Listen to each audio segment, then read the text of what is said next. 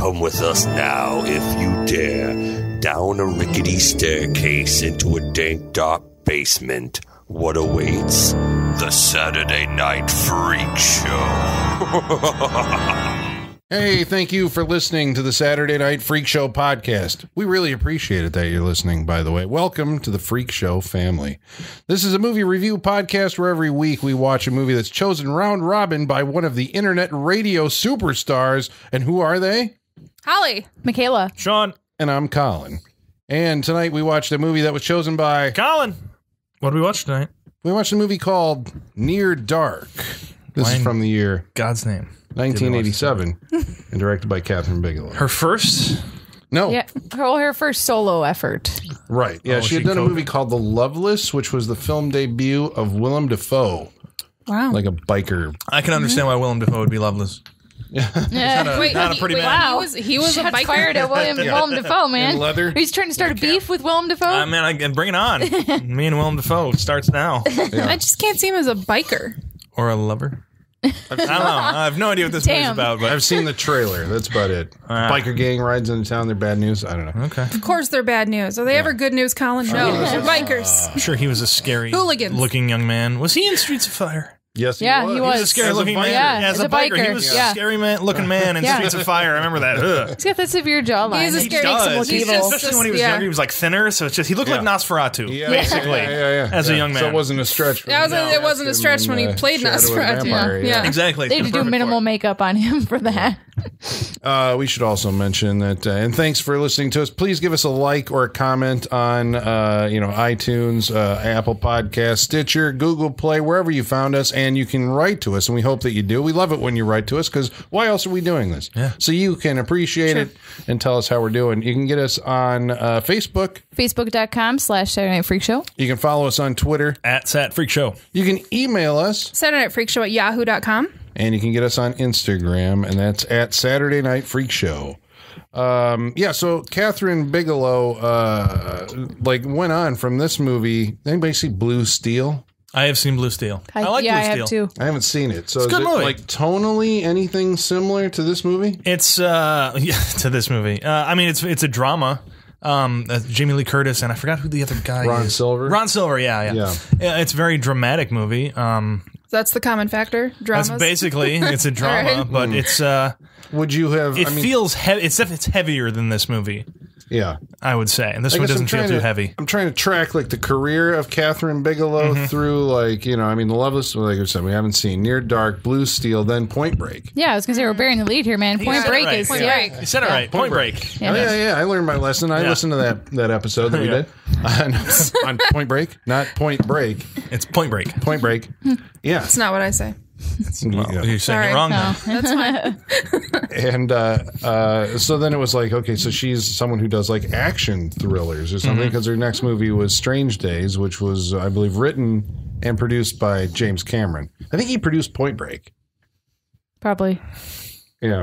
Kind of offhandedly produced this movie. Mm-hmm. Yeah, well, that's why we're saying there's a James Cameron connection here, because Aside from them being married, yes. but they weren't married Not at during this this point time, in no. time. They were dating, getting to know each other at this point in time. Friends with benefits. He was on the set a lot for this movie. Was he? Is that what Yeah. I don't think it was included in the final cut, but there was like a scene where he had like a cameo as a hitchhiker. Oh, shit. So I don't think that made it, but yeah, he was on the set a lot. And when he basically told her when she was like working on this movie and they were hanging out, he was like, well, why don't you just take my cast for Aliens? And that's how we got the cast for this movie. Yeah, because she poaches 3, or he loans. I don't know. Yeah, he suggested it. 3 cast members from Aliens, which is really weird. This is the following year. So they basically came off of Aliens and went straight into Near Dark. 3 people from one movie directly over into another. That's Bill Paxton, the late, great Bill Paxton. May he rest. Lance Henriksen and Jeanette Goldstein. Mm-hmm. She seems to be the one who got the short end of the stick on the long run of the career. I think she's only appeared in like James Cameron movies, right? She was the mother in Terminator 2. Yeah. She was in Lethal Weapon 2. She was. Yeah. She got blown up. She Yeah. jumped off the diving board and blew up. Yeah. And I don't know what she's done. That was her. She did the half gainer. Yeah. Plus, there's that really prominent like nod to aliens when Caleb, our main character, is walking down the street and you see the theater marquee says aliens. And they hang on it for a bit there. Yeah. Yeah, that's how you show your love right there. We're going to put your movie on the marquee. So this is kind of like a cousin podcast to one we did several months ago about The Lost Boys. Why? Because they both came out in the same year of 1987. They were both released within a couple of months of each other, and both basically cover very similar ground as far as vampire lore. There's another connection to The Lost Boys with this movie. Leather jackets. Nope. No? Anybody? It's in the cast. There's a cast member has a relation to a Lost Boys cast member. Is there a Sutherland in this? Is that kid someone's brother? It is. Oh, got that annoying kid. So this is Joshua Miller. That's Jason Miller's son. Jason Miller is the priest from The Exorcist. His other son is Jason Patrick. Oh, wow. There it is. Lost Boys. Yeah. Yeah. Bam. Wow. Things you didn't know until tonight. That's why we're here, the Saturday night. That annoying kid from Teen Witch. Yeah, Jason that Patrick's annoying brother. little brother from Teen Witch continues his quest of being an annoying little kid and everything. When was Teen Witch? It was after this. It was like 2 years after this, yeah. But he did not grow much or look any different, really. That was after this? Yeah. I thought it was early 80s. I think it was like 2 years after this. It looks so early 80s. Poor Why didn't they Joshua get them all Miller. together and make like join the Teen Wolf and the Teen Witch? And why was there not Teen Witch was actually a reaction to Teen Wolf. Well, that's what I figured. Yeah. That's why I say, why is there not a crossover between those? I mean, And we the have a teen whole world, vampires. teen vampires and whatnot. Yeah, well, I guess you got enough of those, so. Well, yeah. But, they all join make a little group. Yeah. Joshua Miller's got the short end of the stick because Teen Witch was 89. Oh, wow. Yikes. Well, in That was late. 86, I saw him as he was Keanu Reeves' brother in a movie called River's Edge, which I would recommend. It's a kind of heavy drama, but like he plays basically the exact same character. So he's as he plays annoying? in this movie. Yes. Yes. Yes. Yeah. Well, he's got like a look or a presence. I don't know. There's something I'd about say a look. He has a punchable face. I'll say a look. I would He say. does. No, Presence he is giving so him too does. much. Yeah. I'd say look. Yeah. He's listening to His this right face. now, and he's like, "Why do they hate me? So why was I such an ugly Go ahead, kid?" write us some hate mail, dude. I'll gladly read bring it it. on. I'll talk to you. Did he like We're grow all up about to do starting anything? beefs tonight. Yeah. Did he grow up to do anything? No. Just He does. Did not he much grow now. up? Yeah. Oh, shit. I looked Beefs up his for everyone. You want beef? You want Yeah. beef? Damn. We're having to haters start tonight. beefs with everyone tonight.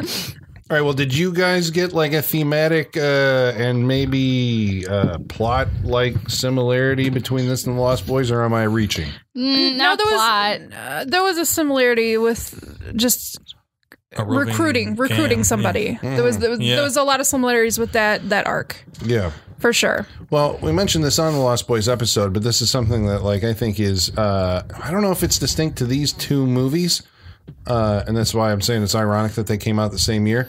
It was when they took the idea that the vampire, wasn't going to be some creature that comes into your social Blah. circle and decimates it. And you have to Right. go kill it. This is you can be a vampire and Right. like enjoy the powers that come with it. Become the superhero, basically, kind Yeah. of, right? The superpowers that come with being a vampire, but without the commitment, right? Both of these movies end up with our hero being cured, Right. Yes. which is kind of like it would take, until you get to like the Blade movies or the Underworld movies or something like that, where it's like, or Interview with the Vampire, I suppose, right? Where you're just like, we're committed. These people are not coming back. Right. Yeah. I just looked up Joshua Miller and what he's doing now. The last thing he acted in was in 2007. He was in the Wizard of Gore remake. Oh, shit. I saw He was that. a character I don't named remember him. Jinky. That was with Crispin And- Glover. Yeah, and then he Have you made the wrote Wizard the of Gore? screenplay for the Final Girls. He what? He wrote the screenplay for Oh, the Final yeah? Girls. Yeah. Oh, So really? that's good for him. That was a decent movie. So. Okay. Still out there working. You get it, boy. Yeah. We do mean boy. He probably looked the same that you did back then. Is there a picture? No, Is there a he picture? doesn't. He really Does he? here. I'm very curious. Is what the he looks picture of like him now. just like doing this with giant muscles? Like, has he I changed a wish. lot? That be was great. the Atlas pose for you. Yes. Yeah. That would be fantastic if he. He's trying to do like an Adrian Grenier sort of So he's a vibe, little- so he's a but he's little not. creepy, He's he's a not little pulling goth. it off though. What are we going on? This but is he's an kinda like- IMDb photo? Yes. So the photo he chose to represent himself. No, but it's just Black and like it's just kind of hipster looking. Like he looks like a normal dude. Yeah. Looks like a normal dude. We're Good for making you. a big deal out of him, but he's basically a vampire child. Yeah. This is an idea that was first created, I think, by Anne Rice, right? Yeah. The Claudia character. Claudia, yeah. So From Interview with the Vampire. Damn vampire child. Yeah. But I got don't it in think I've Lost seen Boys it in a as movie well. before. Well, yeah, I suppose, right? Laddie?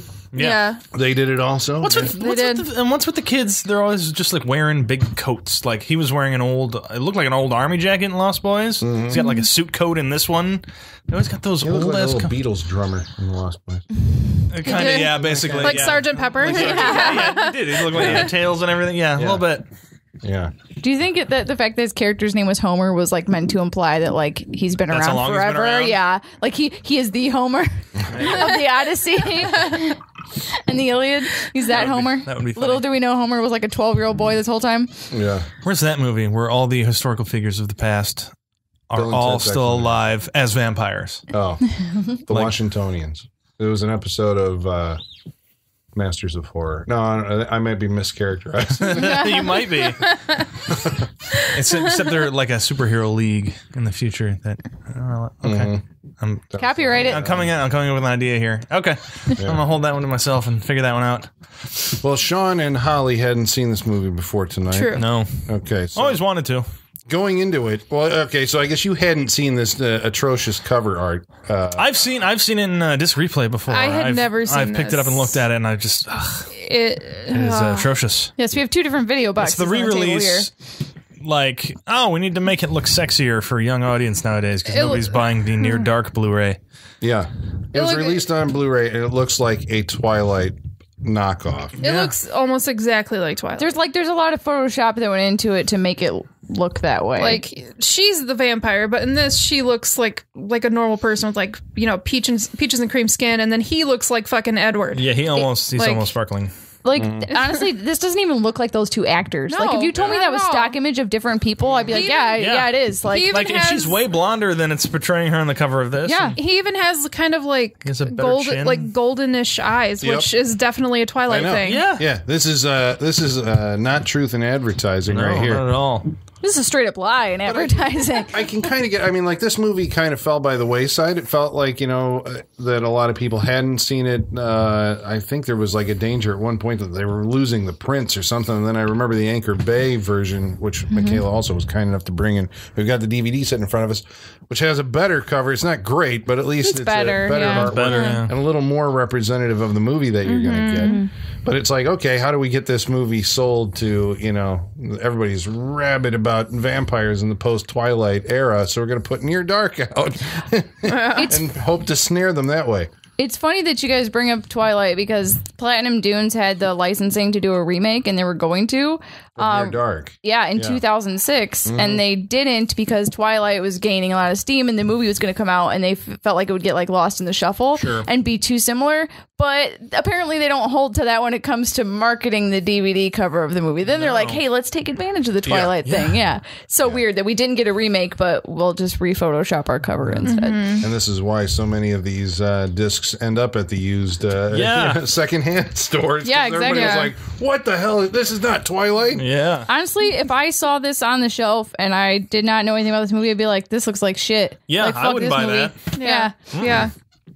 So the It'd be like Bill Paxton was doing some shit movies in the 80s. Yeah. Ugh. Well, the film itself is like, how would we describe this? It's like a Western Yeah. deconstructionist or just revisionist vampire movie. I don't even think it's that. I think it's literally like, I think it was like written as a Western first, and then they just switched some things around to make them vampires. Because like you could really take the vampire element out of this and still have a pretty similar movie, I think, overall. Right, because the Western was dead at this point. Nobody wanted Westerns. So they probably, to change that from that, I mean, vampires, it's always a good way to go, especially with Lost Boys having just come out and everything. And what was popularity at the time? Lost Boys, up, down, what? Lost Boys was, I mean, at least in my circle, everybody knew about it. I was going to say, did it Fewer start? people knew about Near Dark. Sure, I can see that. Yeah, the poster art that was Bill Paxton like covered in the spaghetti or whatever. Yeah. That image I remember, but I think it was gory and it turned people off. But it has a pedigree. I guess the writer is a guy named Eric Red, who in 1986, the year before this, had written a movie called The Hitcher, right? And to me, like, there's a stylistic kind of crossover between The Hitcher and Near Dark, even though it's not directed by, he didn't direct either movies, but he's got this kind of southwestern. It's not like a noir. It is like like these kind the of lighting kind of is. I get the feeling of it a little bit. Yeah. It doesn't feel like a Western per se. Like, it doesn't feel there's a guy it's mostly a night horse with a cowboy hat on it at the end of the movie. They have a shootout, quote unquote shootout. Yeah, like high noon, high midnight shootout. There's several moments in this movie where I'm like, she must love Westerns. Like, that's the only explanation for this movie. Right. I'm talking look-wise, though, because it doesn't. That's what we're, yeah, basically, it is a group of outlaws. Like, it would fit in that Western mold very easily. And I guess the Western and the vampires kind of. I thought it looked like it. There was a lot of, like, on the road shots. I'm talking about mostly maybe like color wise or feeling wise. Again, that's wasn't mostly yellow because enough it's for white. you? It wasn't like that orange enough, like Western feel to it. It's at night. It's harsh. Yeah, harsh lines in the lighting. A lot of it's because it's at night. Well, yeah, but I mean, I guess that lends itself more to that Western. Yeah, well, yeah. And with some midnight cowboys in it. Yeah. Yes. No, I don't know. I definitely got some Texas Chainsaw Massacre vibes too, like the whole vampire family riding around in this van in the middle of nowhere, hitchhiking and picking up hitchhikers and stuff, Yeah. I think I said this on the Lost Boys episode too, but like both these movies, it's the first time I thought, just as a viewer, that you could like smell these people. Oh, for sure. Because there's always like they just seem to be like always getting shot at or burned. The sense of the sun light burning them and crisping them, and it just seems like they always stink. They're either covered in other people's blood. Nobody in this movie like cleans up. They never wipe anything off. No. If their even the face people is that aren't covered, vampires, they never clean up. Yeah, like how often do you think they do laundry? Never. Just take it from other people? Just taking clothes from other people? I was thinking that when she shows up at the farm at the end, she's wearing the exact same jeans she's been wearing the whole goddamn movie. Bill Paxton's been wearing that jacket since the 50s, probably, right? Yeah. Like, he definitely became a greaser in the 50s and just never took that jacket off. Now it's got that worn-in leather sweat smell to it. Oh, God. It has slick parts and, like, the creases. Yeah. It's just like, look, it's discolored right here. Yeah. So we're saying it scores points in the atmosphere. It's crusty. Yeah, it is a very crusty movie. It's true. We have to have just a one-word description of these movies now. Just like, this movie feels crusty. Like, you're dirty when, like, Lance Henriksen is one of the cleanest people in the movie. Oh, He my was. God, Like, he really was. Right? He was always, like, way cleaner than everybody else. He wasn't really covered in much at any point in this movie. Yeah. They were just lighting his eyeballs for most of it. Does that mean he's the oldest? Yeah, I think He's the most experienced, so he's the I think you're cleanest? supposed to get that I think so. sense, you know. He's like quote-unquote the leader. patriarch. There's also like a family unit, again, shared with the Lost Boys, where, there is like it's kind of like a subversion of the nuclear family. Yeah. Where Lance Henriksen would be the patriarch, right? Jeanette Goldstein, the mother figure, and then the kids, right? Yeah. Severin's The older brother and the younger brother always fighting with each other, calling each other names and what have you. Yeah. It's like they get along, but they don't get along. They've just been hanging out because they share this affliction for so long. Yeah. And I assume it's like, Jesse, the Lance Henriksen character, turned Diamondback, who turned Severin, who turned the kid? Homer, and Homer turned. Maybe Jeanette Goldstein turned the kid. Maybe that would make more sense. I think that would make more sense. Yeah, she wanted and a kid. then the kid turned May. You're right. And then May turned. Enter Stephanie Meyer, the plot of Twilight. Yeah. Two vampires start making vampire kids. Yeah. I was telling Colin off mic, I feel like she took a lot of things from this movie. Yeah, like, I agree. I was like, that's a really specific thing. Like, towards the end of the movie when Bill Paxton is pulling the parts out of the car engine, that happens in Twilight. Like, there is, like, I hate that I know this, but there I was going to say, how do you know this? Because I was a high school girl at one point in time. I've seen those weren't we movies. all? It was a thing. Colin was also a high school girl. Yeah. You had to see them. It was a cultural. You had to see them, did you? I mean, curiosity takes over, man. I actually think I did see them all. I did. I think I remember you I saying saw the first one before it was like, it seemed like that kind of, it grew to like be a big, deal. It right? did. The production value went up. I'll give it that. It went up. Yeah. The first one was like middling, and then they all went downhill from there. But yeah, there's a review part of the where a entire vampire saga. character takes parts out of a car engine so someone can't get away. So Makes sense. Yeah. I was like, that's a specific thing to have your character do. Huh? You know. This is a vampire movie where they go out of their way to never mention the V word. Mm-hmm. I'm fine with it. I like it better that way. Why do you have to? Well, but you're intentionally going out of your way to do it. This is like a statement, right? Yeah. Because not only that, and that's why I say it's revisionist. Do they not want to lessen the movie by calling them vampires? I mean, they're obviously vampires. They're not trying to hide that fact, but no fangs. Yeah, no fangs, no none capes. of that. Well, yeah, you know, they're not European. They have. I mean, it's 80s capes. It's dusters and leather jackets. Ponchos. Exactly. Those are the capes of the 80s dusters vampire. and trench long coats. jackets. Yeah. They strip basically. I mean, what do they keep in the vampire myth? Sunlight Is fatal. Yeah. Sunlight. Also sunlight. Being bitten and not drained turns you into vampire. Yeah. Fire can kill you. Fire. Super strength. Thirst for blood.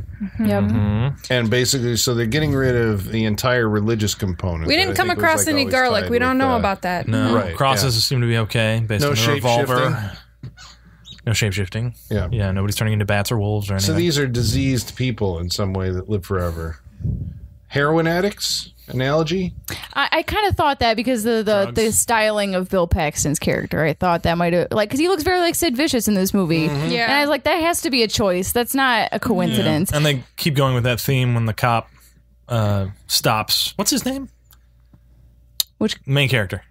Caleb. When the cop stops Caleb, the cop from Cuffs stops Caleb and questions him and shows him his badge. He's like, "What do you want, boy?" Yeah, and all that. So that's like he thinks he's on drugs as well. So it's kind of like a theme for them. Especially May's character, she just seems very strung out all the time. Yeah. Very much so. She just dropped. She was on ecstasy. Like she's just like an innocent. You can hear the night. Listen, it's deafening. Yeah. There was another thing, though. They kept the animals' consents, like there's something not right with vampires because we saw a horse in the beginning that was like terrified of her. Yeah. Yep. Yeah. Horses. Yeah. I forgot where we were going with this. By taking the vampire myth and deconstructing it, right, and bringing it down to like we're all this era's vampire movies, were they all like an analogy for or a metaphor for like addiction or disease? Yeah, because they're grimy. Feels like it. A lot of them. Go ahead. No, I was gonna say a lot of them, especially in the 80s, were like metaphors for the AIDS crisis. Yeah, that's exactly what I was going to say. They were going psychic connection again. Yeah, you got the thing. There was a lot of disease and addiction going on in the 80s. Exactly. And to reflect the times, they would write about this stuff and just find a different analogy for it. Vampires kind of fits that perfectly. So yeah. It came up a lot. So I'm wondering if the AIDS thing came later. I mean, when you look at like Fright Night, I'm not really. That's like, is it a sexually transmitted disease? Kind of more so than this, right? AIDS? This is vampirism. I was like, we have to distinguish between AIDS and vampirism. Yeah. As the metaphor for in the films. So is it? Because I remember in the 90s, like they went really hardcore with the idea of like vampire movies in the 90s were straight up, heroin chic. That was the Blade and the Addiction. There was a movie called, and all that stuff. Yeah. Where they were doing the direct metaphor, I think, for drug addicted folks. And the grime and the nastiness. And that came across. That's still coming across. That came across recently in Only Lovers Left Alive. Very much so. Yeah. Did you ever see that? Yeah. I did. It was good. It is good. You should check it out. I have it. If you guys want to watch it. No. Did you guys notice that May mentioned like something about being from the town of Sweetwater early on in this movie? Yeah. And I was like, wait, is this just like your fill in the blank Western town names? Because like that's what the name of the town is in Westworld. Sweetwater. Yeah, so I was like, is this just Mad Lib? That's a good line. Yeah. I'm from Sweetwater. Yeah. Isn't that the name of the band in Almost Famous? Don't know. What's that? I feel like I've seen completely different movies than you guys. I don't know well enough. I'm like, huh? It's the cop from Halloween 5. For God's sake. It is the cop from Halloween 5. Like, where is He's the cop from like 5 movies. Sean and I have a Cuffs connection. I like Cuffs. I believe my first time on the Freak Show, I went off on a tangent about Cuffs. I'm still 5 years later. I'm still going after. And it was Sweetwater and Almost Famous. I think so. Right? One of the bands. Good Western name. Not the band, but one of them. Yeah. So the movie's about a young fellow named Caleb who has a fancy for a girl named May, who ends up biting him. A creepy fancy. He's very forward. He's borderline. I could say forceful. He's borderline date rapey. Yeah, Like, he is. Especially at the point where he's just like, I'll take you home. You come give me a kiss. kiss me. What the fuck, dude? Take her home. Yeah, it's a little bit like, all right, calm down, dude. Even I'm getting the creepy vibes from this guy. I'm just like, all right, back off. Yeah. It's a bit much. It's cowboy flirtation. I think it's a lack of understanding consent. I think so, yeah. And boundaries and, For a woman out in the middle of nowhere. For a woman we don't constantly mean wanting against to you go. fine folks who live in, Oklahoma. Oh, no, we don't think this of all of you. Just Caleb. Just Caleb. For a woman who keeps saying she wants to go home, he's very not listening to her. A lot of, down home farmer boys are very charming. Very nice. He thinks this is just Caleb. He thinks he is, but he's not. Yeah. Nathan Petrelli's a creep. Yeah. Imagine that. That's the through line in this actor's career, right? Yeah. Suave, creepy man. Yeah. But he ends up getting more than he bargained for when she gives him a hickey that festers and becomes this black, nasty thing on his neck. No, he's abducted by her family, so we meet. Basically, after he's steaming through the open fields during the daylight, he's abducted by RV vampires. I'm amazed at how fast this kicks in. Me too. That's what I was surprised. That's what I like about it. It's really quick. I thought you were going to say how fast that RV was going. That's what I said. I honestly thought that too. Because it was going over like an empty cornfield, it was going too. really fast. It was off-roading and going really Well, fast. they got that thing outfitted. They got, the windows all blacked out. And apparently it's not good enough. It's got vampire suspension. The vampire bikes on the back. Yeah. Yeah, I don't think they did anything to it. I think they just stole it. Because they ditched it super quickly, Yeah. and they were like, fuck it, we'll find another. And they did that multiple times. So I don't think they had it very So this is the lifestyle, right, of the non-magical vampire or the limited magical vampire. You just kind of... on the road. You're a nomad. Yeah. Just wandering around the American South. Because if you're going to kill people and drink their blood the way these people kill people and drink their blood, you have to move a lot. And you have to go to, like, not very populated places. Right. Like, they could not go to the bar from Roadhouse because there's way too many people there. So they got to find, like, a dive-ear bar where there's, like, six people in it. I'd like to watch that scene. Oh, I the would bar too. scene, but have it be the bar from Roadhouse. Have Dalton walk in and be like, what's going on here? That'd be a much more fun scene. They just tear ass through it. I'm sure there's a movie called Vampire Roadhouse out there somewhere. Oh, God, Probably. please let there be. Vampire Roadhouse. If not, we're making it, right? I mean, Amazing. copyright 2017 Saturday Night Freak Show. May Patrick Swayze rest in peace. This movie And Bill Paxton, they can't fight each other. God damn it. All right, I retire. Bingo square. I retire. It's a bingo square. What? Oh, it's a bingo Copyright square? is a bingo square. I retired this idea for we cannot have it live up to its true potential because our stars are gone. Yeah. Unfortunately. God rest their souls. But their lights will shine forever. Well, Moving on.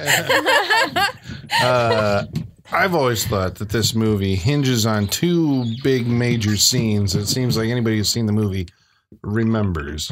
There's a scene in a bar and a scene in a motel. Right? Yum. Where they basically go into this bar and decimate everybody who's there, including James LeGros from Point Break and Drugstore Cowboy. No? Okay. Didn't recognize him. Colin is a man unto himself. Yep. So, but here's the thing about we were talking about there. They're living on the road. They're drinking blood every night.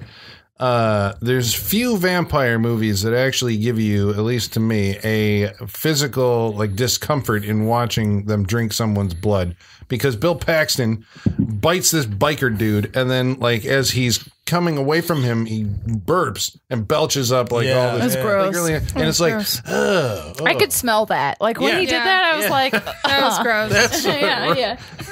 I could smell your breath, dude, from here. Yeah, this is the opposite of making vampires sexy. Yeah. Oof. But I appreciate that because I feel like they are vampires, especially now, in this year, and the early 2000s are fetishized almost with how much they are romanticized. Yeah. Yeah, They it's are not the- sexy creatures. Yeah, right? We've gotten away from this idea, right? That they're predators. Right? Yeah. And vampires are these nasty, awful things that run around at night and, It's because wanna kill you. idea that anybody does, they always do the man vampire preying on the woman. That's probably why we've gotten away from the whole predator aspect of it because I don't know, maybe that's not working for people anymore. Especially, I mean, maybe for women as well. I don't know. I could be wrong, but and you're absolutely right about that, because that's what made Twilight so appealing to many people, was because he wanted to, like, his instinct was to prey on her, but he resisted it, and it was like so romantic that like he could kill her, but he's choosing not to. That's romance. I could kill you right now. But I'm not gonna. So he just followed her around. So instead he just stalked her. That's fine. My lizard brain is telling me I need to kill you more than anything, but my logical human brain is saying don't do it. Yes. Those movies are disgusting on so many levels. Oh, yeah. We could do several episodes. Oh, we could do a whole podcast on all the problems with those movies and the horrible messages. Well, that's why we have to do podcasts about how movies like Near Dark get it right. Yeah. Exactly. If it's Near Dark or Twilight. So we're not going to ruin how our reviews are going to go. But if it's Near Dark or Twilight, it's Near Dark. Right? Well, yeah. Oh, yeah. Okay. I mean, yeah. I think that goes on. I mean, you can put that up pretty much against anything. Mm-hmm. Near Dark or Mean Guns, Colin? Which do you, or Twilight or Mean Guns? Which do you pick? Ooh, that's a tough. What was the other movie? What's the worst movie we've watched?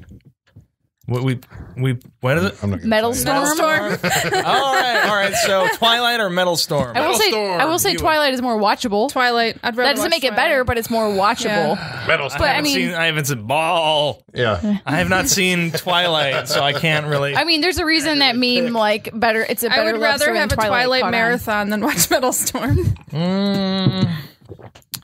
Ball. I don't know.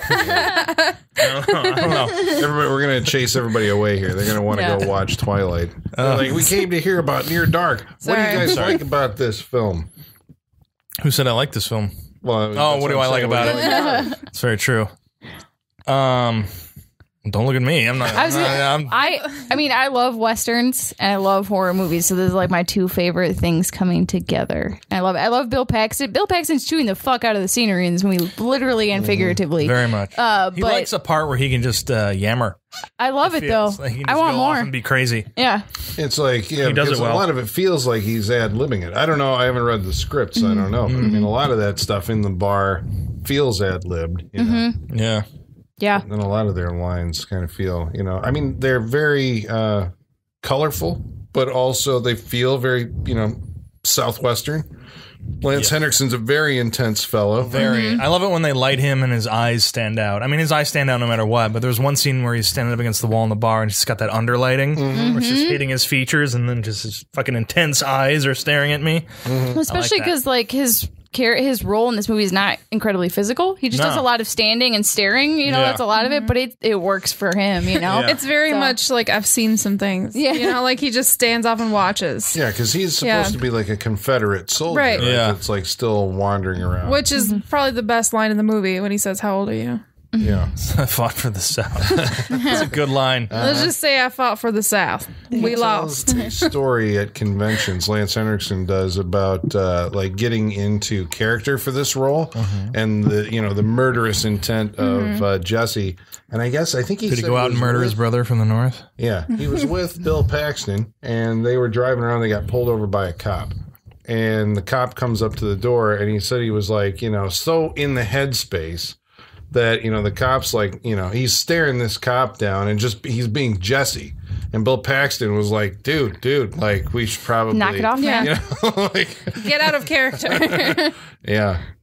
I also heard too that like because this movie was basically filmed in the middle of nowhere all the time, that like when the cast had time between shoots, they would just like drive to the nearest like small town close by and like just walk around and hang out, a lot of times in costume. Sure. And I was like, so while they were making this movie, they were also kind of living it at the same time because they're just traveling around a small town just to find something to do. Like, I've heard Jeanette Goldstein talk about the time she had on making this movie, and she said it was one of the best times she's had because it was like a little camp that all these people got to go to, especially having worked with them on Aliens before this, and then they all went off into the desert basically to shoot this and just living in those close quarters for that whole time. And they're basically living the movie, right? They're living that life. Yeah.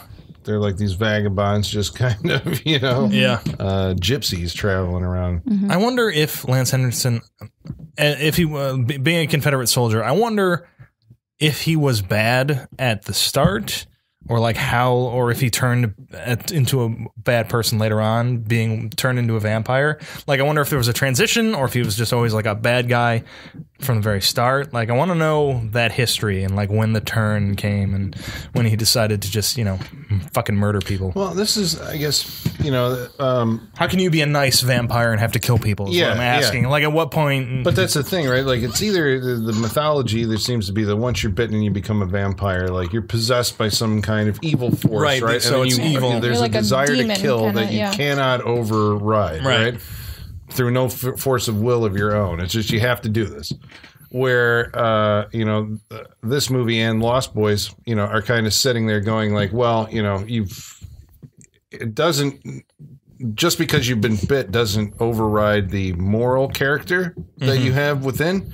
You have to make a decision that I'm going to kill people. So at some point, Jesse had to, you know, maybe he was chosen to be a vampire because, you know, by whoever made him because, you know, he was a good killer or had, you know, was remorseless in that fact, which kind of makes like, you know, I get that, you know, Jesse's a killer, Diamondback's a killer, Severin and Homer.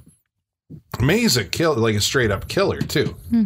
You know, she doesn't seem to have like any kind of moral compunction. No. She says she's been doing this for 4 years. She's a young vampire, I guess. And then she turns Caleb, and this is the whole dramatic arc of the movie, is like, is Caleb going to make his first kill and become a vampire like the rest of them? And then he has these kind of, the dynamic then becomes him trying to escape from these people and at the same time trying to find like connection with them. You know, like he wants to get away from them and hang out with them at like the same time or they're at odds with each other. Yes. Which kind of makes it an interesting dynamic, right? This comes to a head when like his parents, or I guess his father and sister who are looking for him. When they show up, then it becomes like a test of, you know, like where do your allegiances lie and where are you going to go? Yeah. I really love that scene before we find out that his dad and sister are at the hotel, when they're just like hanging out in the hotel, just like entertaining themselves, and they're playing poker and they both draw the guns at each other and they start laughing. I loved that scene. I want to see more of them just like shooting the shit, hanging out. I want to see them shooting each other in a poker game. Yeah. And, you know, spitting the bullets back up. And maybe that's what I wanted more from that, like the family dynamic. Maybe I wanted more. I think I wanted more from that whole thing with them. Because I get that you see little bits of it like that, and it's just like, that's cool, that's fun. I want to see people who have been with each other for like 400 years. Right. I want to see those dynamics play out. I don't think I got what I wanted out of that for these people. Yep. I see that they, and maybe that's, you know, you're limited on time and budget and what have you, this being one of the earlier movies for her, but I think for me that was missing from that family.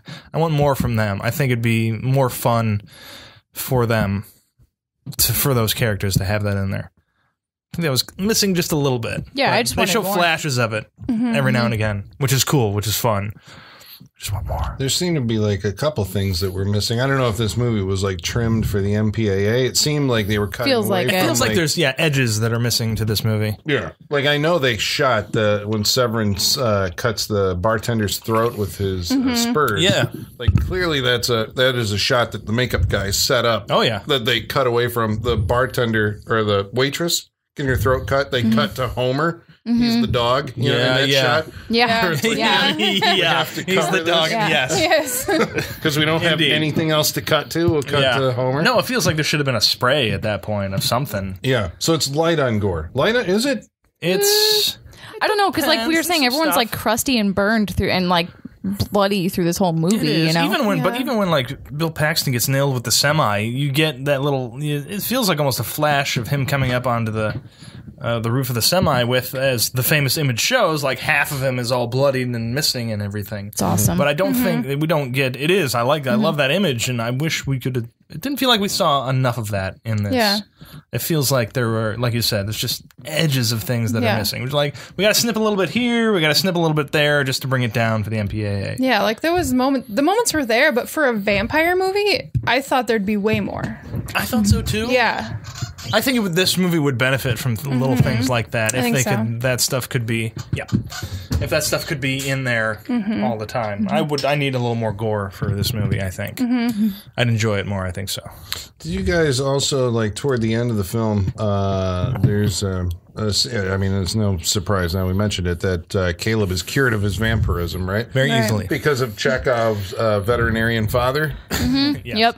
This is an ongoing. That's a bingo square. Yeah, it is. Yeah. Chekhov's veterinarian father. Yeah. Well, just Chekhov's whatever. No. It's got to be Chekhov's veterinarian. We father. also had Chekhov's truck driver too. Yeah. No, there's like no wasted, anything. It's Chekhov's object is what it's got to be. Yeah. Dad's a veterinarian. How are we curing the vampirism at the end through a Blood transfusion? transfusion. Like you do. So That's the easiest way I've seen to cure vampirism. It's better than the it's better than the Daybreakers method. What do they have to do? Spoilers for Daybreakers.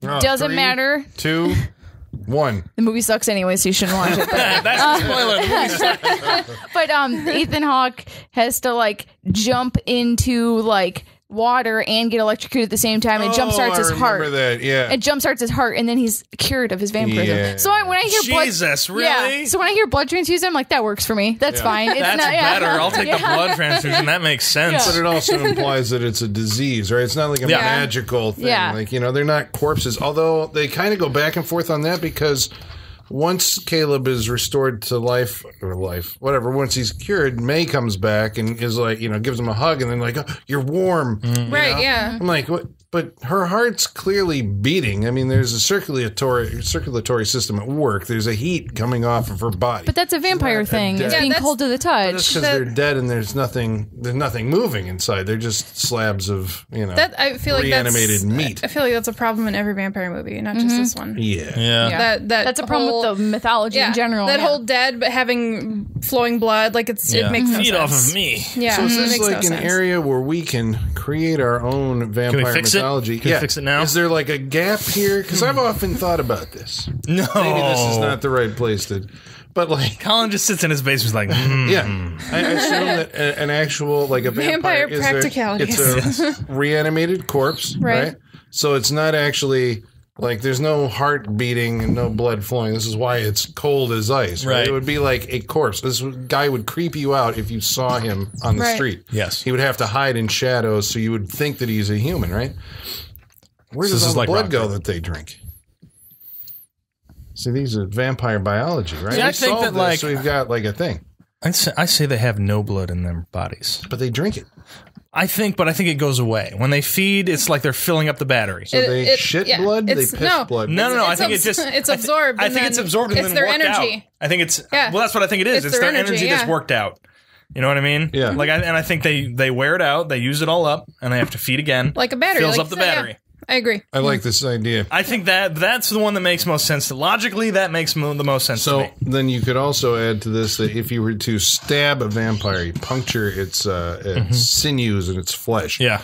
Then the blood that's inside it. See, this is, I think, maybe adding a little bit of magical stuff. They need the blood because the blood is alive. It's living tissue now inside this like unholy, reanimated thing, and it wants out. Yeah. Like the thing blood, living blood tries to get out as through whatever is the easiest avenue. And that's the cut in it, so that's why vampires bleed.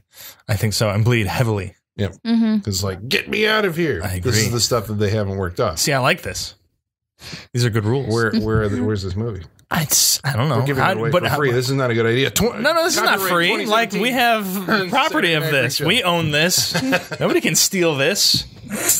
We'll sue the shit out of them. That's right. We've got this recording. But I like this idea. But how do you you have to focus in order to get those ideas across. I think you have to focus on them if you're going to make a movie about it. And that's not interesting, maybe in a film. I don't think that's interesting to the viewer. Something about a character and not the physiology, right? Because it becomes a movie about the physiology of vampires. And unless you make that really interesting, who wants to watch that? Besides, you and me, you can do because I'll watch that right now. From a macro standpoint, you can make a vampire movie about just. I think you can. I think somebody has to. We'll work it out. All right. I got a question for you as far as direction on this film. There's a scene at the end where Caleb is cured. But we don't know that that's what's happened. Basically, he proposes a blood transfusion. Dad takes him back to the family barn, lays him out on the table, sticks him with a bunch of needles, and then cries over what I think is like Caleb's corpse. And then in the next scene, Caleb is okay. Did any of you misread that scene as like, oh shit, he died? No. I didn't. I don't know. No. I mean, I'd seen it before. I think so he was just crying over his like, this was Yeah. my first shit there's some weird shit happening to my son. That's what I got. I was like, it can't be that simple to kill him. You know what I'm saying? No. I was like, we've seen all the shit they can live through to this point. So and I to was just like, have him die at that point makes no sense to the rest of the movie. Vampire movie can come back after death or whatever. Like that would be the next, like his heart stops and he sits up, or whatever. But this is just, for my first time. I remember watching it. No. So maybe I was just misreading it, but I'm like, I hate it when they do stuff like that in movies. I remember Sleepy Hollow did something too with Christina Ricci where like her character is like, sleeping, but looks all, pallid and they're dead. just like, and everybody's it's like, why you cross her arms like that? She's not dead. And then it's like, she's not dead. And I'm like, why am I misreading this? So like, that is clearly, this is the moment where you're saying that character is dead, which I always blame on the director. It's like, sure. Yeah. It's like, you staged not it that putting way. it together right. No, I never got that. I always thought he'd get through that. I had more of an issue with the transfusion. The fact that it was just the practicalities of the transfusion. You only have 3 pints of blood inside. How much did his dad give him? He's got a bunch of sheep. He gave him sheep blood? Colin's just saying things now. Colin's in the I'm just saying things How do you flush mode. How did he flush out all of that vampire blood? That's the first thing I was wondering when this happened. I'm like, shouldn't he get rid of some blood? Shouldn't there be you'd have to a flush out all circulatory that thing going on vampire here? blood. Like old rock stars have to get their blood taken out and get new blood put in every now and again, right? Isn't that a thing? It's like they've done so much cocaine over the years, they need new blood. You run into that little fan thing. Yeah, in the thing, and then it's just rocking the blood and it all circulates it through. Back in. Right, he's got to get rid of some before he gets some new blood, is what I was thinking. Yeah, we should have seen that. Like, if this movie had been set in the city and not in the country, we would have gotten an awesome scene of him going to a plasma donation center and have some sassy black nurse being like, "What's going on here?" kind of thing. That's how it would have gone down if this movie had been set not in the middle of nowhere. I think I got the comedy version. Yeah, there was some weird comedy in this movie. I think a lot of it came from we were talking about Bill Paxton probably improvising. The finger looking good was so out of step with the rest of the movie that I was like, that had to be improvised. There's no way that was in the script. Yeah. We're going to find out, Eric Red. Is that you or is that Bill Paxton? We're going to track this down. Eric Red killed a guy? What? Say what? I think he killed actually 5 people. What? Ooh, all right. Story. So this is years after. It'd be great if you're like, that's all I know about it. I believe that he is now in, he's not in prison. No, he got off. It's terrifying. Yeah, he ran his car into a restaurant and killed several people in the restaurant. On purpose? When they found him, he was disoriented, but I don't think he was on anything. He was depressed and wanted to end it all, and drove his car into a. Why take other people out with you though, man? Yeah. But somehow he was able to. So I don't know if I'm describing this correctly, but I remember hearing it at the time. There was a story about basically, he broke up with somebody, was depressed, drove his car to kill himself, killed other people. Then he was all depressed, and I think when he he's uber depressed, he said something to this fact to the arresting officer, that gave them the idea that he knew what he was doing, but somehow got off. And I think he wrote a couple of movies afterwards. 100 Feet was that Carrie? What's her name from The Matrix? Trinity from The Matrix. The Matrix, Carrie-Anne right? Moss? Carrie-Anne Moss was in I think 100 Feet. What is 100 feet? She's got I believe she's got one of those, bracelets on your ankle bracelets. So you can't, like a home monitor thing. leave within 100 feet of your house, and the house is haunted by her ex-husband. Oh, it started off interesting, and then it just didn't. Yeah, there's possibilities in that. And then you said haunted by her, something like, I would say home invasion would be a better way to go. That'd be great. Yeah. But he keeps leaving when the cops come, so they're just like, no, I promise he was here. Yeah. He's like, ma'am, you cannot break your parole again or your house arrest. You will go back to jail. Yeah, let's copyright this. Let's make this movie. Yeah. I haven't seen it. So I can't tell you any more about it. All right. Did you guys like? I feel like everyone forgets that Matthew Broderick killed 2 people in a car accident once. Yes, he did. In Ireland, Sarah Jessica Parker was in the car with him.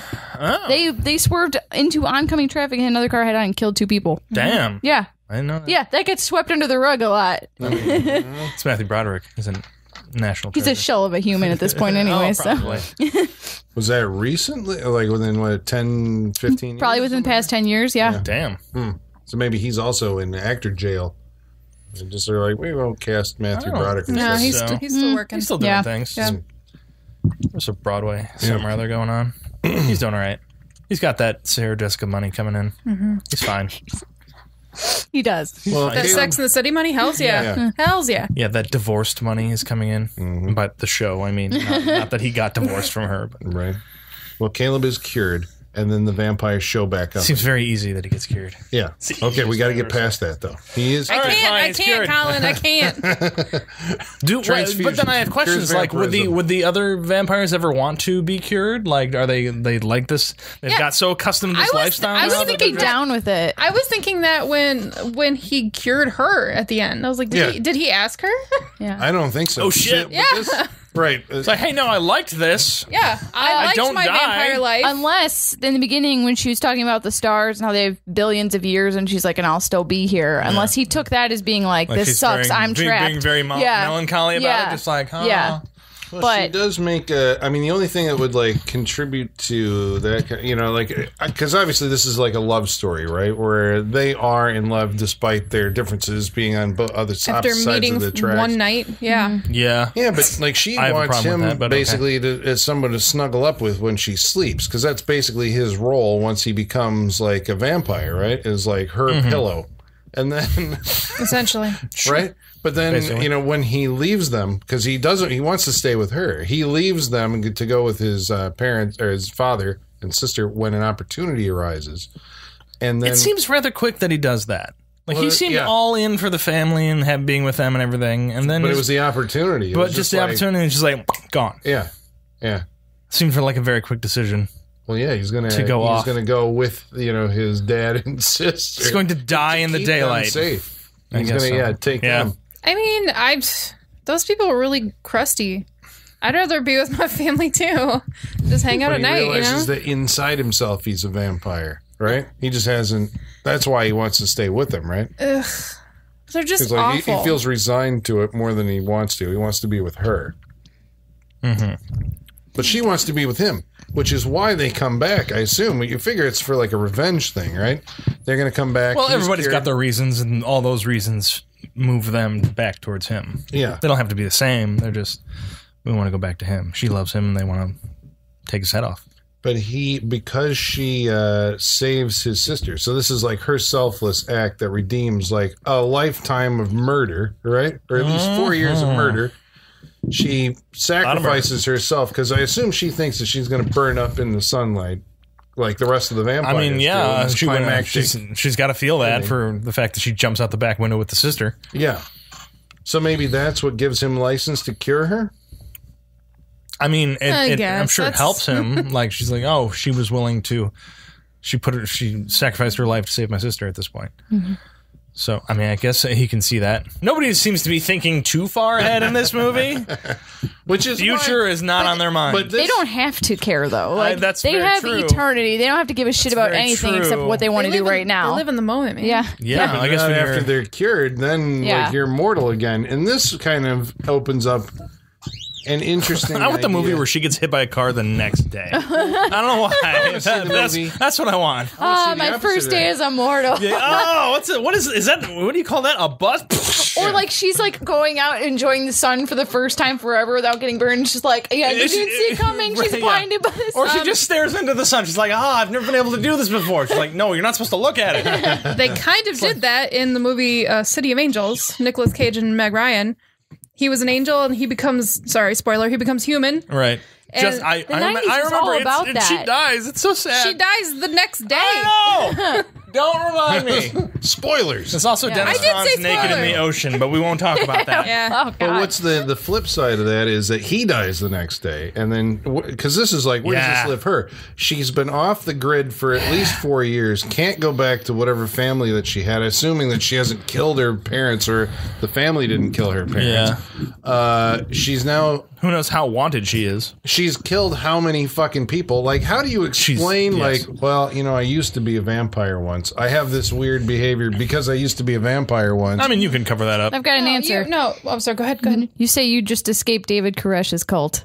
There it is. Those kids don't have birth certificates or social security numbers. They're born completely off the this grid. is a good idea for a movie. But there's like a girl who shows up and like she gets the fingerprinter, find out that she was somebody. Says she was kidnapped by a cult. Turns out that she actually became a vampire for a while. Then she was cured by this farmhand who got killed. So she's a former vampire? A former vampire. Ooh. Right? I like this idea. is there She has to readjust. Is there a support group for recovering vampires? Oh my God, this sounds like an awesome horror comedy that would be really... James Gunn needs to get on this right now. I'm loving it right now. Yeah. Sean's got excited face. His I jaw's love on this the floor. idea. Yeah. I like the support group for former vampires. Yeah, love it. Copyright that shit. Yeah. We have to come back and listen to this episode sober to remember all these great ideas. I really like that idea though, because that's the whole mundane. That's the shit I love. That's the shit I love. what we do in the shadows type. Exactly. That's what that could the be. everyday, mundane, normal life shit. Right. That's Why what do love. I feel they all have to be British though? I feel because like they of do. what we do in the shadows. It's like, I used to butt people on the neck, but now I work next to Phil. Oh my God, you make it like a mockumentary Yes, type. exactly, Oh my God. exactly. I was going to say James Gunn would be good to direct this, No, but I I think want it a needs to be a mockumentary type thing. Yeah. It's like, Taika Waititi, you're up. Yeah. You're up, buddy. So I nibble on Phil every now and again, but he doesn't mind. See Ava's Possessions? Oh, I've heard of it, the no. zombie. She went to zombie recovery. It was for being possessed. Like Possession recovery, But that she was it, doesn't yeah. remember. Oh, really? being Possession possessed. recovery. And That's it. everybody's That's like, right. you know, you were kind of, you know, like when you were like that, Yeah. you know. and Demon they're possession walking around. recovery. Yeah. Yeah. Funny. I forgot about that. I like that. It's a good idea. Yeah. So that probably brings us close to the end of our talk in Near Dark. Any stray observations? The lovers live. Holly brought up a good point that now, like one of the many issues of the blood transfusion was like he doesn't know what blood type she is.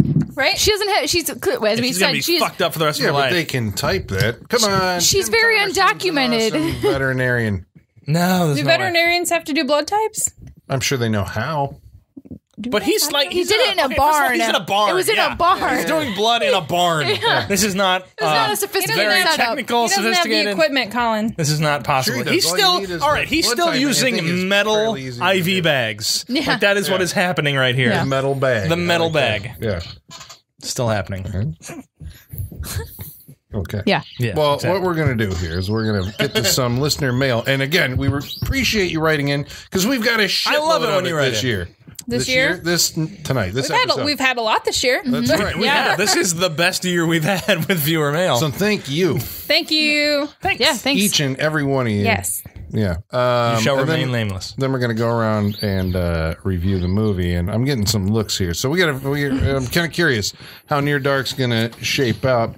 You never know, right? Until we actually get around to our final wrap up. So we hope you'll stick with us. But before then, we're going to summon our mailman, Igor. Bring us the mail. Masters, the mail. I've got the mail. So many letters. Our followers are rising. Why, thank you, Igor. Thanks, Igor. He's got his little leather jacket on. That's pretty cute. Doesn't quite fit him. He's But- trying. He's trying. He's trying. I guess. It's like his little sister's leather jacket. Igor, did you have a little sister? Oh God. Don't talk about his family. Yeah. Where's your family? Don't do it. Bad news. No? Okay. Bye. That poor guy. He didn't seem like he wanted to developing a talk. complex. Yeah, he's going to hate us all. All right, so we're gonna get to an episode where like, this is Igor. It's just gonna be him. Oh my god! You know, we should do an Igor episode. Ooh, we should. You know, sometimes I come down here and he is like sitting at one of the mics, and I'm like, "What are you doing?" And it's like, does he just run away when you interrupt him? He's like, "Oh." It reminds me a lot of, you know, in Community, Troy and Abed in the morning, and it's not an actual morning show. Right. It feels like there's that. No cameras. Yeah, There's nothing. yeah. What's But he's going still on? going through all the motions. Yeah, he he's does that. turning sometimes. the knobs. He's like, Troy and Abed in the morning. Yeah, it's like that. I love it. Yeah, he's like Igor in the night. yeah. I am famous. awesome. Let's listen to mail. we'll find like these recordings. Does he have a little at some coffee point. cup? Yeah. Yes. Yeah. And he's got a little pencil he taps, and he's just like, "Oh, this is my show." All right, well, he did bring us the mail. Thank you, Igor. Thanks. Appreciate it. And so, first of all, our first comment comes from Yancey Street. Oh, Yancey. Yancey writes in and says, I just wanted to drop That was you guys Doug's a middle line. name. I just wanted to drop you guys a line and say thank you very much for having such an entertaining show. I only recently discovered your podcast and been working through your back catalog. I'm so glad you seem to enjoy Dog Soldiers. This is one of my favorite werewolf movies. I would also recommend 2014's Late Phases and 2015's Howl as solid recent entries in the genre. Late Phases is really good. Yeah, I liked it. I haven't seen Howl yet, but Late Phases was awesome. I haven't seen Howl yet either, but did see Late Phases and liked it. About our movie Near Dark, tonight's movie, Dom Cree writes in and says, damn, I thought you were watching Shocking Dark. Don't know what that is. I don't know. How you Shocking thought Dark that, Dom. is like, I think Dom just wanted to talk about Shocking Dark, and he's like, I thought that's what Yeah. you were watching. Yeah. that's what he's doing. He's Oh, suggesting Dom. this. Oh, Dom. He's like subtly suggesting, like, watch Shocking Dark. It looks like a ripoff of the Terminator by like some, is it the Filipino filmmakers or something like that? Dom, you'll have to let us know. I would watch a movie just called Filipino Terminator. If they made that movie, I'd be Copyright. Filipino Terminator. I'm in. There's Lady Terminator. That's a Filipino movie. Bam! There you go. It's I also a got you. Terminator Alien crossover. That's Shocking Dark. Is that Shocking Dark? I think so. That's a bad title for a movie. I may have honestly. I seen don't Shocking like Dark, it. Dom. This is It's surprising. not a good movie. If it's the one I'm thinking of, that's a bad movie. It'd be worth bringing to the show because it's bad. Uh-huh. Oh my Well, god! there you go. Maybe it is Shocking Dark. Holy shit! We're gonna look. that We're up. gonna look into this. We're gonna watch. Dom. We're watching the trailer when we're done here. Useful Ruins writes in and says, Near Dark is the best vampire movie of all time. Damn. Wow. Bold statement. The vampire kid is an especially tragic character. No, fuck that kid. Fuck he was that the kid. worst. Yeah, I I'm felt disagree with nothing you. when he I died. appreciate you writing in, but fuck that opinion. Yeah. Sorry. Please don't write in, even if we keep disagree. writing in. Yeah. I won't insult you every Stop time. insulting our Sean listeners. has to start beef with everyone tonight. Yeah, it's beef night. You want some fresh beef? I got it. Igor Serving it up hot. Igor took that literally. He brought you a tray Oh, of thank fresh you. Ooh, beef. that looks good. I'm gonna try that. B Movie Poster Vault writes in and says, Near Dark is a great time. It also has some of the best posters for a vampire movie of all time, plus a Blu-ray that pretended it was Twilight. Yes, accurate. Very We were good. looking at some of those posters earlier. Some of them are pretty fantastic, hand-illustrated paintings. Movie Guru writes in and says, The Lost Boys did better character development than Near Dark. I agree. Yeah. The characters were good in Near Dark, but it was like, oh well, when they died. Yeah, pretty much. Yeah, basically. Robin Linneman Silverberg writes in and says, Near Dark is one of the better 80s vampire flicks. And Carl Brooks writes in and says, can you talk about why Lance and Bill's acting grounded this movie versus the directorial style and how best to cosplay? Thanks. Well, I mean, she's inexperienced, I guess, is like the biggest reason for that, you know? Which, I mean, it doesn't show as bad as nearly other inexperienced. You know, we've watched a lot of first movies for directors, and and I've seen it doesn't bad- show as bad in this No, one. I've seen bad and inexperienced first-time directors in movies and stuff like that. It doesn't feel. I don't feel. Maybe a little inexperienced, but I don't feel bad whatsoever for this director. I feel like it's a good. You see the directors who have Academy Award winner. yeah, Kathryn Bigelow, yeah. But So I we think establish for the people who don't know, she won the Oscar for The Hurt Locker. Yeah. And she's a good filmmaker. Not only very did good she win, filmmaker. she beat her ex-husband Yes, for the best which picture makes you Oscar. just go, bravo. Yeah. Bravo. Yeah. Good job. Yeah. Like that's what I'm saying. I see inexperienced. I don't see bad. Like in you this won movie. that divorce. I'm sorry. You Yeah, won. yeah. Bravo. But and I think I mean I don't know this for sure, but I assume that she probably trusted Lance and Bill Paxton to to just kind of take the characters to where they wanted to. I think so. As as experienced actors at this point, I think so. Yeah, I think they helped her in being. I think so. Yeah. I'm glad she took that set of actors from Aliens, because if this was all like relatively inexperienced, unknown people, I think it would be a way worse movie. I think so too, and you get that, especially coming right off Aliens, like they already have that camaraderie. I think it helps them a lot in this movie, because they hung out together in an intense situation and relying on each other. And then you're going to put them in a closer situation to be sort of kind of the ragtag family of these people. I think that helps them a lot for this movie.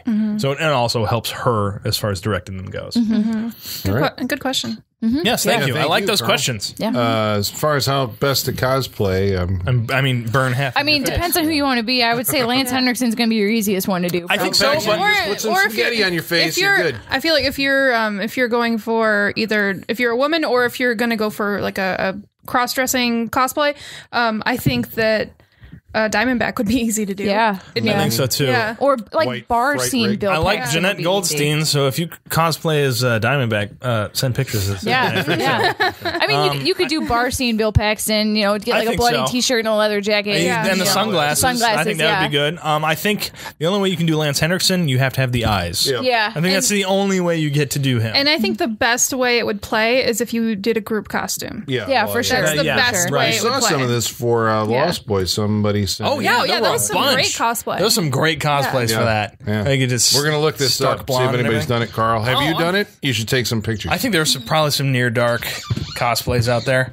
I know I've seen Bill Paxton before. For last week's episode was Dog Soldiers. Joey Adams writes in and says, American Werewolf in London is hands down the best werewolf movie.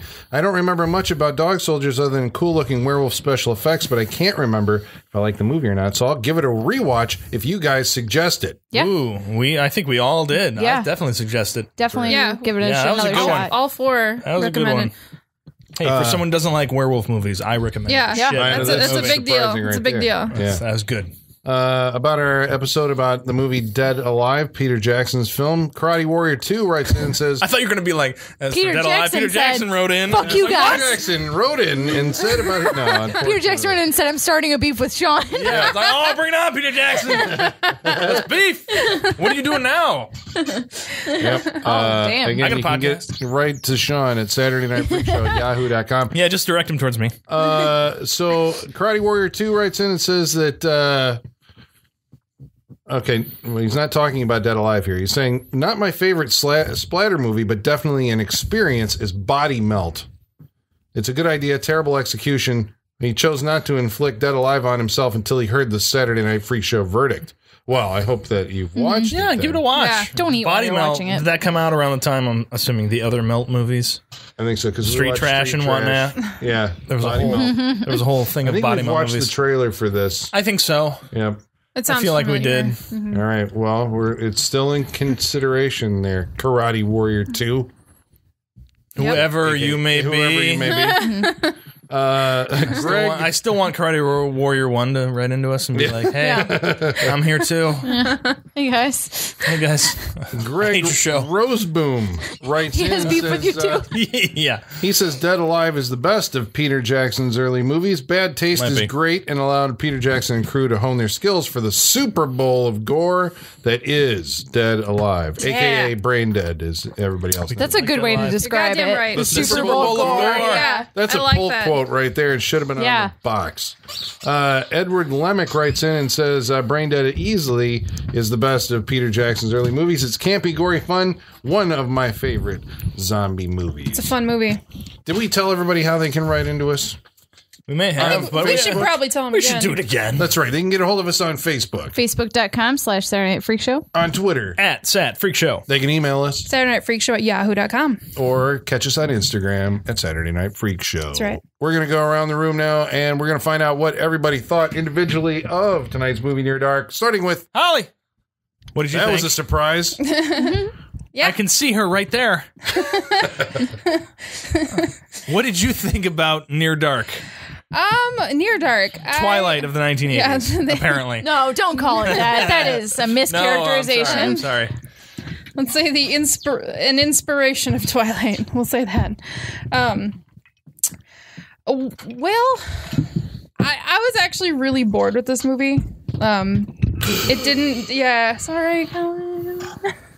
It really didn't do much for me. I've seen a lot of vampire movies, and I like the general feel of this movie. I like the tone of it. I enjoy the ragtag nomad group. I think that works for vampire culture. It just makes sense. So that aspect I enjoyed. And like Sean and I were saying earlier, that the poker scene in the hotel room, that was my favorite scene of this movie. I wanted more of that. I want more of the dynamic, because like you said, or who was it that said I didn't care about the characters dying at the end? Which one of our? So I think somebody in the thing. One of our readers said that. Or readers, listeners. See, You've got us all doing it. You got thank me, you, Sean. dear reader. I appreciate you writing it. Brailer. Thank you, Brailer. I agree that I didn't care about. I mean, I know the vampires, so really you're not supposed to care about them very much in this particular type of vampire movie. But I didn't have a feel for. But I didn't really have a feel for any of them, to be honest. I didn't have a feel for Caleb or really anyone in this movie. I wanted more character development. I wanted more of those little moments that made you feel for them. I didn't feel it for May either. I didn't see her. I think she was supposed to be kind of a tragic victim type of vampire, and I didn't get that at all. Like, she was very much a murderess, and she just seemed completely strung out all the time. And I didn't get that victim feeling. Like, I didn't understand why he was still in love with her. I was like, there's a lot of red flags here, buddy. You might want to pass on this relationship. She's very sexy, though. Is she? All right. Is that all that matters to you, Colin? Sexiness. I'm saying it matters to Caleb. It does. It really does. I feel like that could be said about most vampire movies, though. Like, the romantic relationship in most vampire movies is not ideal or even healthy in most ways. No, so, not at all. Yeah, I want to see some ugly vampire love. Let's see some of that. That makes more sense, right? Ugly vampire love. That goes against what vampires are, because they're supposed to be predators that glamour us with their good looks and entrap us. So you're never going to see that. I know, it's true. That's part of their mythology. But yeah, like there was just a lot about this movie that didn't really work for me. And also, if she's gonna be like with him now that she's human again, like his dad's not gonna accept her. After all that they went through, he's gonna be like, Dad, she's gonna live with us now. That would not work. Well, he can move out. Like, it's a rescue situation, right? It's like taking in what's his name, David and Roseanne. Roseanne parallel. Wow. Did not expect that. Wow, yeah. Hide on that 70s show. May. There you go. Hide on that 70s show. Colin's hitting all the marks with these mentions here. Like, they make sense to his point. It does make sense. I still don't think it would work. Bravo, Colin. Bravo. You're welcome. I still don't think his dad would accept her. But yeah, I don't know. There was a lot lacking in this movie. There was a lot more that I wanted from it. It didn't hit the points that a vampire movie should hit, I think. I understand why Lost Boys is more hyped up. It's much more entertaining. Yeah, it didn't really do it for me. I can't recommend Near Dark. Michaela? I first saw this movie when I was in high school, and I am not really into vampire movies. I mean, I like The Lost Boys, but I don't like it nearly as much as most people do. I'm a werewolf movie person. I think it's interesting that we're doing a vampire movie right after we just did a werewolf movie. Is this the reaction movie, Colin? Okay. But I mean, like I said, like two of my favorite genres of film are horror and westerns, and that these two are coming together in this. And I never get this. Like, this is a meeting of two genres I rarely ever get. Sundown, The Vampire in Retreat. No, never seen it. You're saying words again. It's got Colin. Bruce Campbell in it. Oh, well, I'll watch it now. Really? Yeah. Why didn't we watch that movie? Now you're saying words that make sense. Yeah. And so, like, this is two things I love coming together. And okay, so for me, Bill Paxton is in this movie is to me what Jamie Gertz in Lost Boys is for you two. Like, I had the biggest crush on him when I saw this. I was gonna say, are you lusting after Bill Paxton? Yeah, I was. Movie? I was like, in he's this so, movie? Yeah, Are you serious? That's funny. I It can says a lot about you. I cannot resist a dark-haired guy in a leather jacket. I'm just like, I see him like I hated him in this movie. I don't hate him. I think his acting was great. No, I love it. But he's doing what he's supposed to be doing in this movie. But his character, I hated this character. I could watch a whole movie of just his character in this movie. Like I would watch a Bill Paxton spin-off of this. That's funny. And like so Caleb's yeah. starting the Bill Paxton Appreciation Club. Yes, There it is. Yeah. Well, good. I mean, we can all be part of that club. That's fine. May he rest in. May he rest in peace. rest. God damn it. He was, what, 61? 63? Jesus. Behind so many Tragic. great fucking Tragic. roles. Yeah. I gotta say, I'm proud of everyone for not doing the Paxton Pullman slip tonight. No one did it once. So, yay! There's only one Bill Paxton. I know. It happens sometimes. Sometimes you don't mean it, and it just comes out that way, though. So I really like this movie. But if you are not okay with the pace of a Western, you might find this a little slow. I am more here for the Western and the violence and for Bill Paxton than I am for the vampires. Like, the vampire part of it is so low on the list of what's interesting about this movie to me.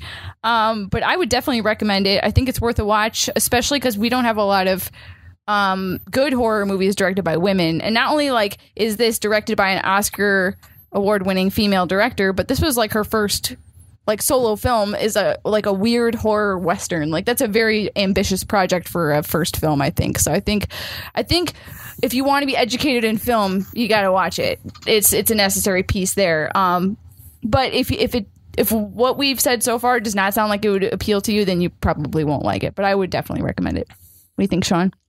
I think you got to give I think you give credit to Kathryn Bigelow for the movie she made in this. I have problems with this movie. My biggest problem is, like, I don't understand why these people like each other. I don't understand why the vampire family likes each other and sticks around. Yes. This is I think it's a method of survival more than anything. But well, that's what I'm wondering. I'm like, it has to be at this point. Like, these, it feels like a bunch of people have found each other, whether they like each other or not. Maybe it doesn't matter to them as much anymore. They've been around. They've found the people that have survived over the years. They have to stick together because, you know, they'll survive longer if they just stick together and become just a ramshackle family at this point. But you get little scenes like we talked about, like the whole drawing the guns on each other during the poker game and everything, which is like, that's what I want more of. Mm-hmm. Like, that to me says a lot more about the relationships in the group than anything else in the movie. But unfortunately, we don't get anything else in the movie. Right. I get that they're there for survival, but I think either having been together that long, they either have to completely hate each other, or they have found things over the time that they find that they like about each other, or that they find comfort in each other because they've been together so long. If they've been together so long, I think there is something they can find in each other that makes being alive for that long more comfortable, easier to get through. Like, I don't think these people would just completely stick together just because they are vampires and living forever. I think they'd have to find something in one another that they like. I don't see that in this movie, and that's, I think, my main problem with those characters. I want to see why they like each other and why they've stuck around so much. Right. But I don't get it from any of them. I don't understand why, and it all comes back to, like, just survival. I feel like all these people are together for is survival. May only feels like she's with this group for survival because she couldn't make it on her own for some reason. They pull the trigger really fast on who they want to change to be like their partner. like she chose him after like a few minutes. That's a very Twilight-y thing. And and then we see the kid does the same thing with Sarah. Yeah, like really fast. Like, yes, I want this kid to be my partner. Yeah. Like, they're so quick with the trigger on that. It really is. Also, and it's everything seems to be real quick. Like, Caleb and May falling in love that quick. Why? Like, it's almost like an automatic dedication to these people, like, right off the bat. Yeah. But when his family comes around, he automatically skips out on that. It's just like, pick a lane here, people. Like, where do you want to be? Where are you going? And I know it's a weird situation for Caleb because he just got turned into a vampire. So he's kind of, he's on the fence for all of this as to where he's going to end up. But as for the characters, like, I wanted more from those characters. I think we could have got it, but I didn't get enough from all of them. It just made me not care by the time we got to the end. I don't care if, especially because of the kind of the creepy way that Caleb was with May earlier on. Like, I'm not exactly rooting for him in this movie. Right, yeah. He's not really a hero. It doesn't feel like it to me. Like, I don't care if he gets home to his family. I also don't know a lot about his family. Like, I know he's got a mother or a father and a sister, but I don't know anything about these people. Yeah. I don't care about them. They seem to be very concerned that he's missing. That's fine, and that's great, but I don't care that he gets back to them. I don't care that he survives. There's something missing where I don't particularly care about where the characters end up at the end of the day. Yeah. I think that's a problem for this movie, and it makes me not really care about them and not care about watching the movie again. Characters is the big thing for me. There's certain things I like about this movie. I think there should have been. I like the kind of like the gore and the blood that we got in this movie. I think it could have benefited from much more of that. I think so if too. there was certain things cut out from that, I think put them back in. When it was done right. It was, and I also like the because the character of Bill Paxton, I think, in his kind of craziness as far as he acts towards the people, especially that bar scene. Now, that is a memorable bar scene. I'll give him that. And I like what they do in there. I think it should have been more uncomfortable for the viewer as far as going to that. I want it to feel like a family, but I want it to feel like it's a family that they're all involved in kind of the craziness and how they act at this point as far as killing people, because it's bizarre and it's gory and they're just violent people. I wanted more of that from them. I just don't get enough from the characters in this movie. There's some good elements of it, but for me, the whole thing doesn't add up to a movie that I want to revisit, so I don't recommend Near Dark. Not quite enough for me.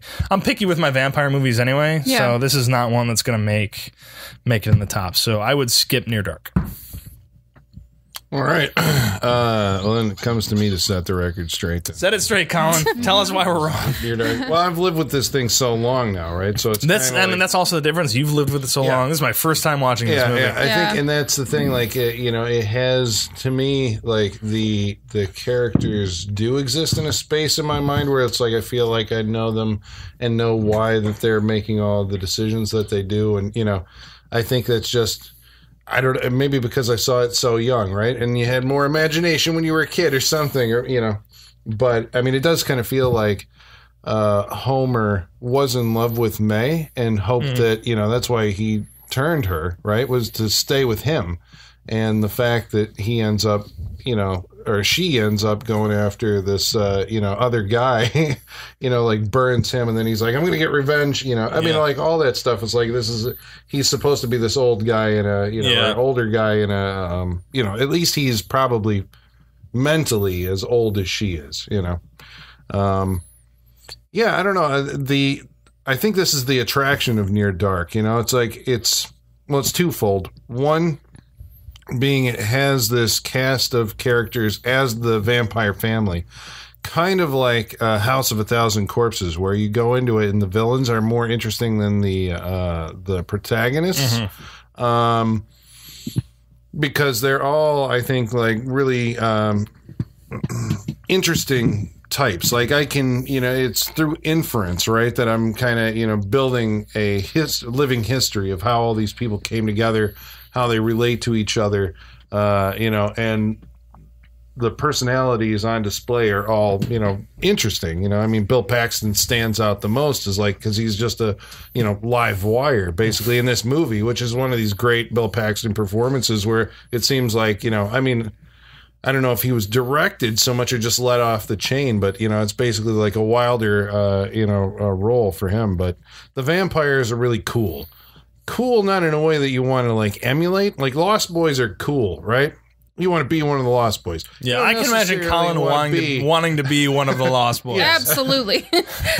You don't necessarily want to be with the Near Dark vampires, but I think that's what appeals to me about it. It's like you're having this like grimy group of, I mean, basically they're like a bucket of rats, right? It's like they've just come to rely on each other over the years and have found out that these are the most trustworthy people who can watch your back.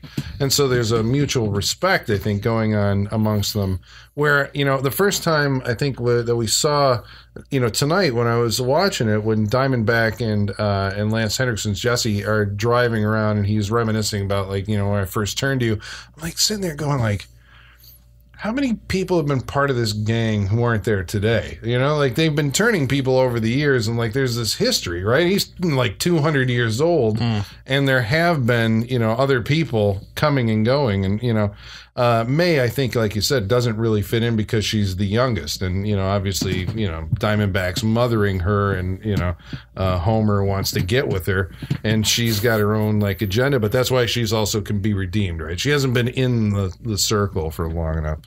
And the other thing that it brings to the vampire genre, I think, is the melding of the Western. It's taking that,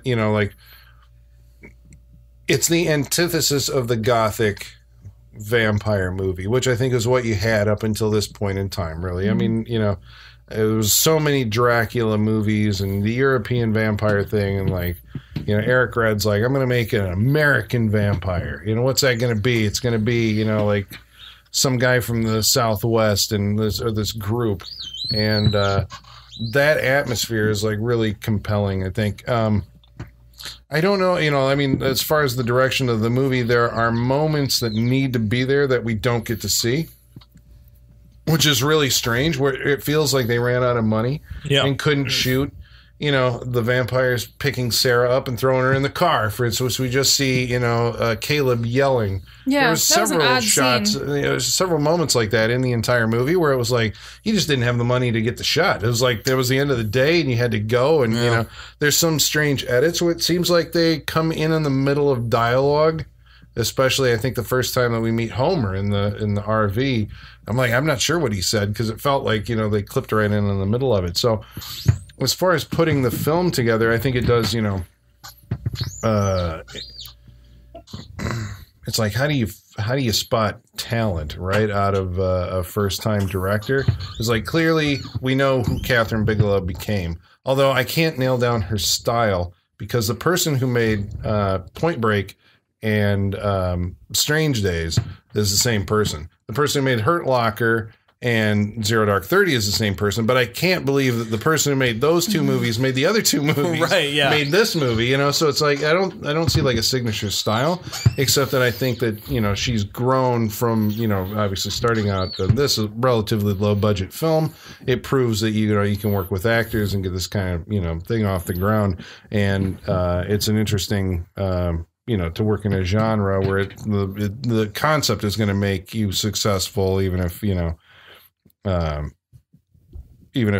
not that good at it, to start off with. So as a springboard for a director, I think, it's good to start off in these kind of things, and it's interesting to see where she's gotten to. But I don't know that, do you hold it against it at the end? I guess, because at the end of the movie, I remember even the first time I watched it, it has one of the shittiest endings of a vampire movie. It just kind of stops on a freeze frame and is yeah.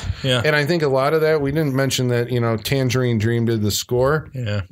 Which is an odd score for them because it's a lot of electric guitar, which I don't, one of Tangerine Dream, they did Legend yeah. And Risky Business. Sorcerer, and those, electronic scores and not necessarily, electric guitar stuff. Yeah. And so I think that, another, we were talking about this on our Night of the Creeps episode. I think the score actually lets this movie down. Yeah. I think a more competent, somebody who made movie music and studied movie music might have been able to paste over, smooth out the rough spots in the film. I did like Tim Thomerson as the dad. I didn't mention that, but because that guy's a comedian. Is he a comedian? He's a stand-up comedian and became an actor. And this is a dramatic role, which I think, he has sensitivity and warmth as the father. Yeah, he did a fine job as the dad. He's the guy from Trancers. Anybody seen Trancers? No, he was in Metal Storm. He was the fucking Han Solo guy in Metal Storm. For 10 minutes, he was Han Solo. For 10 minutes. It's here nor there. Yeah. Long story short, I'm going all around the world here, but I guess that's, it's if a lot of people are calling it a vampire classic. I don't know that I would call this a classic of the genre. Lost Boys is, of the two movies, again, we keep comparing them because they came out the same year. Right. Lost Boys is more entertaining. It's more what you expect from a vampire movie. You get vampires, you pay money for vampires, you get it. This is trying to, be a revisionist vampire thing, and that by itself kind of makes it worth consideration. Although I think, people need to go back and watch George Romero's Martin, which got to a lot of, the themes where Near Dark is. It did it like 10 years earlier in the 70s. So what does it bring new to the vampire genre? I think, like I said, the deconstructionist, revisionist thing. It's interesting. That evolved, post Near Dark. But I don't know. It's a decent film. It has, I think, electric performances from the cast, and that makes it, in my estimation, something you should check out. So you should see Near Dark. That's the end of my long-winded wrap-up. And I'm fairly intoxicated at this point, so I'm going to turn this over to Sean, who's going to tell us whose movie are we watching next week. Next week, we're going to watch Holly's movie. Me? We're doing a little Why switcheroo. are we doing that, Sean? We're doing a little switcheroo because I don't know if you know, dear listener, dear reader, but Dear Brailer, coming out soon, a certain dancing clown is remaking his cinematic debut After 27 years. And so we're going to be doing a special double fun freak show episode. Freak show field trip. Freak show field trip. This is new to us. A freak show field trip coming up where we might be going to see a certain clown in theaters and reviewing a 1990s miniseries classic. I don't know. It depends how you feel about it. It's definitely if old means classic. That might be it. Yeah. Old, yeah. But again, I think all those people are basing it off of the last time they saw it. Yeah, so revisionist history. I think so. Yeah. So we're gonna dive back into it and see. See what I did there? We're gonna dive back into it and see. Does the old stuff stand up? Does the new one break that mold? Are we? It's exciting. This is a fun event for the freak show. This is going to be an event for the freak show. We do movies that we never do current movies. No, we never hardly ever. But we're going. But it's a double fun episode, double fun freak show because we're going to look at the old and we're going to look at the new. And because Sean we rely for both. God damn it! Holy shit! Yes. And Sean is going to be our host on this little journey. I'll be our host on this journey. So next week is clowns, spiders, and all. You're the bus driver for the field trip, right? There we go. You're our tour guide. Yeah. Yes. So we're skipping Sean for next week. Skipping me for next week, and Holly's going to pick the movie. What's Holly picking next week? We're going to go to Pet Sematary. All right. 1989. Stephen King double. Shit, wow, we're yeah. going. We're It's double- all Stephen